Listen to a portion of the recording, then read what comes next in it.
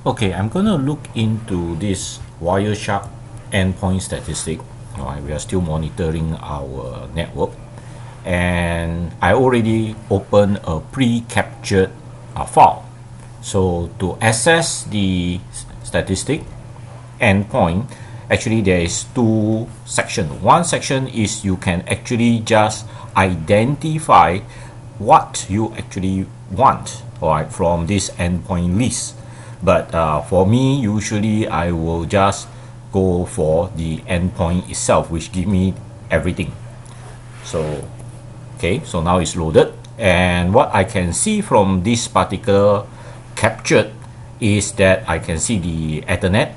Alright, I can see my IPv4. I got a lot of packets for the TCP and some UDP. Alright, so here I can actually identify what is going through the network, what particular protocol is being used. And as usual, alright, if you do not want to have the name resolution, you can turn it off. Then you only see the address. Alright, so you can see that, but usually I will just keep it on. Okay, and from here, okay, if I take a look at this, I have a lot of TCPs, right, packets going through.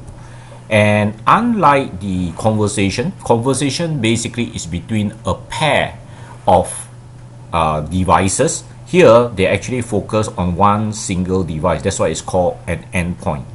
All these columns here can be sorted. So let me just sort the byte. Okay, so this one is ascending. Let's do a descending.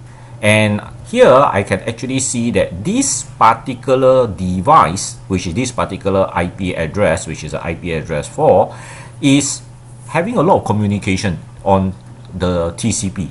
So you can see the number of bytes over here. So is this actually normal for this particular address? So maybe it's a server, for instance, which I know that this is actually not my server. Alright, so why is it that this particular host is doing so much transmission and receiving? And of course you can even see the port that is being used, so you can actually go to the INA to identify what port this actually is. Alright, which I already covered previously, and why there is so much transmission. And you can even see the TX, which is the transmission, and the receiving, alright, packet itself.